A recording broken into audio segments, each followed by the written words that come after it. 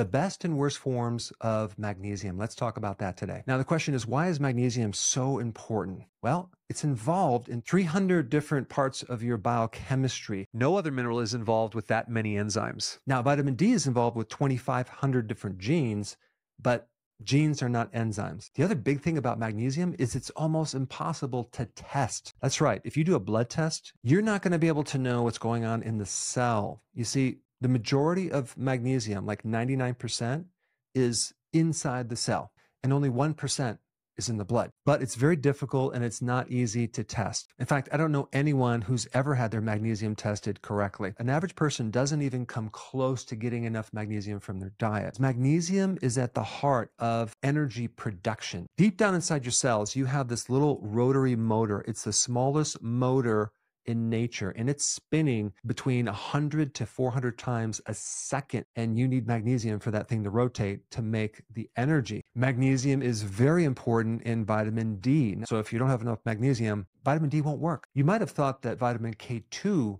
was the key vitamin to keep calcium out of the soft tissues. But what you might not know is vitamin K2 is dependent on magnesium. Also, people get these kidney stones. It's usually a calcium oxalate kidney stone. Magnesium can prevent that stone from forming because it controls the calcium. Magnesium is essential for the heart to lower blood pressure, preventing muscle cramps, migraine headaches, helping you sleep at night. So let's go through the different forms of magnesium, starting with the one that is the worst of the worst.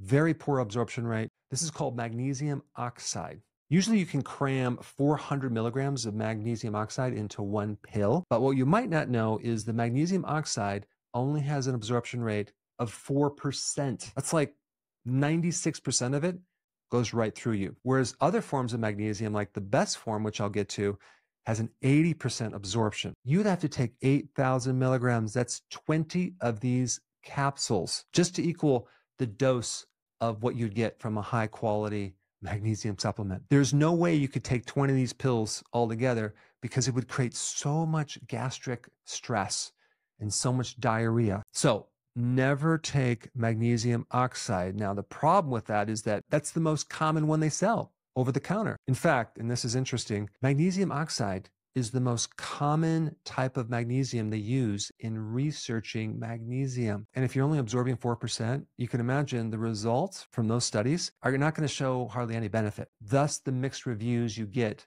about magnesium. And then, of course, your doctor might say, oh, yeah, based on the studies, magnesium doesn't work. But not all magnesium is the same. There's a lot of differences. And the reason why you can't just take magnesium without anything, it has to be transported. So when you see magnesium, it always comes with something else. And the last thing about magnesium oxide, it's super expensive. So you're probably paying $10 for it, but you can buy a kilogram of it if you buy it in bulk for like $5. So when you're buying a bottle of magnesium oxide, the raw material cost of that is probably 10 cents. The bottle is more expensive than the magnesium itself. Okay, so we're starting at the worst magnesium, magnesium oxide, and we're going to start to go up from there. And mainly this evaluation is based on absorption, but I'm going to go through each one and kind of tell you the unique things about each one. The next one is magnesium sulfate. You probably get an absorption rate about 10%, so it's a little bit better. It also has a high laxative effect, so it can help relax your muscles superficially. All right, let's go to the next one.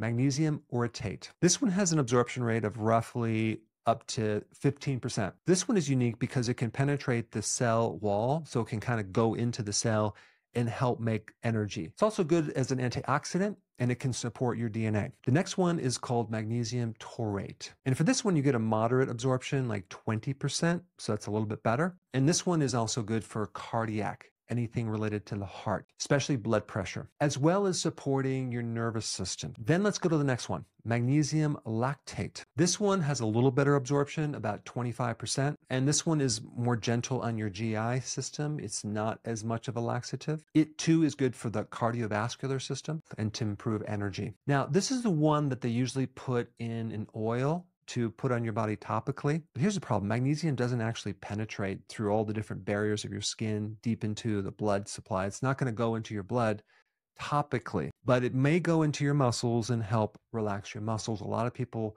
get benefit by rubbing this magnesium into their muscles before they go to bed. So It's not a bad option. All right, the next one is magnesium citrate. This is an absorption of about 30%. A lot of people take this one to prevent kidney stones because citrate can bind with the oxalates, okay? And they can reduce the oxalates connecting to calcium. But it also can help detoxify you. It's good for cardiovascular issues, blood pressure, and this one also can come in a liquid. Next one is magnesium malate. This one absorbs a little bit better, like 40%. Malate is good for chronic fatigue syndrome, fibromyalgia, overall increasing energy. It helps your muscles. Then we get to another form of magnesium, and that is called magnesium threonate. This one absorbs pretty good, 75%, but it doesn't have a really good systemic effect on everything else, mainly for your brain because it can cross the blood-brain barrier. So this one is good for cognitive function, sleep, but this is not the type of magnesium you want for overall body benefits. All right, now let's get to the one that I personally take. It is the most absorbable type of magnesium, and this is called magnesium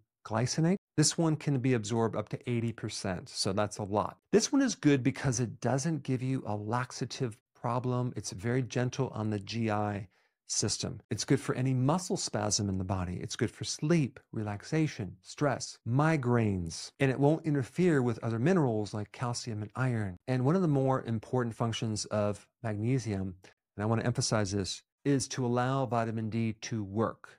And vitamin D won't work without magnesium. So if a person takes vitamin D and they're like, oh yeah, that didn't work, it's probably because they're deficient in magnesium. Magnesium is a natural calcium channel blocker. So it's really good for the heart. It's really good to help control calcium buildup anywhere in the body. Magnesium is also involved in insulin secretion and allowing your insulin to be more sensitive. This is why diabetics are nearly always severely deficient in magnesium. I recommend taking magnesium at night. As a maintenance dose, I would recommend to take 400 milligrams per day. As a therapeutic dose, I would double that. But the problem, if you're taking magnesium glycinate all at night, that's a lot of pills. So I would recommend just spreading those out through the day. Magnesium follows like a rhythm, okay? So it's going to be at its lowest point in your body in the early morning, okay? Maybe around 6 o'clock a.m. That's going to be the lowest point, okay? And then in the evening, it'll be at its highest point. And so if you have a subclinical magnesium deficiency, you may notice more problems you have in the early morning. And I'm talking about early morning insomnia, the cramps, the feet cramps or leg cramps that just get you out of bed in the early morning. Most of those cramps happen right about that time. So isn't that interesting? It correlates exactly with a magnesium deficiency. Now, if you want more fascinating information about magnesium, check out this video right here.